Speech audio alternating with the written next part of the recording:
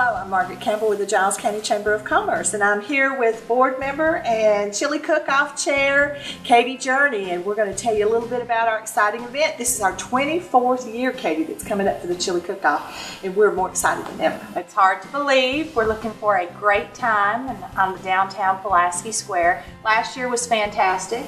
Weather could not have been better.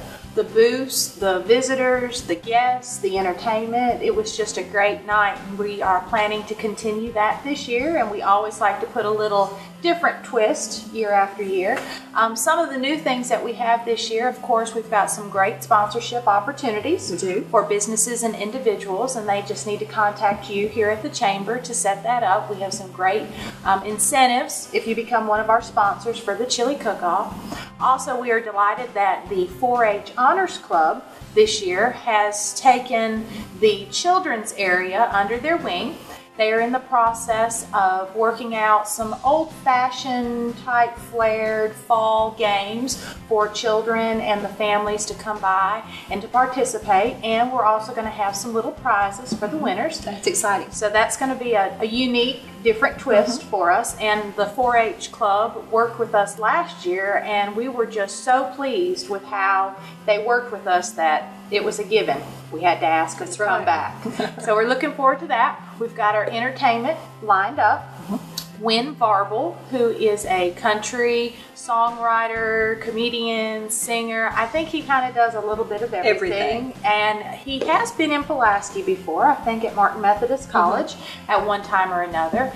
He is very excited. He graciously has given his time to come to Giles County and perform for the Chili Cook-Off. We're looking forward to that. Some of the songs people might remember and might be aware of. He was the writer of Have We Forgotten, which was a big hit for Daryl Worley.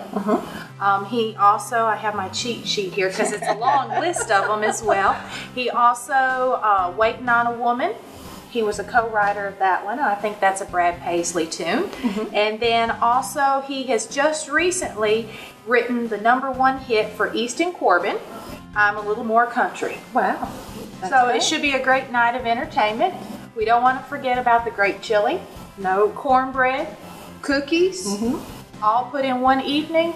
What could be better? That's right, October 17th. And we still have plenty of booths available. For members, the price is $40. For non-members, it's $50. We'd love to have everybody come out and participate. If you're not a chili cook or you just love chili, just come on out and buy a bowl and walk around the square and sample some of the best chili in town. Yeah, we're looking forward to it. Thank you, Margaret. Sure.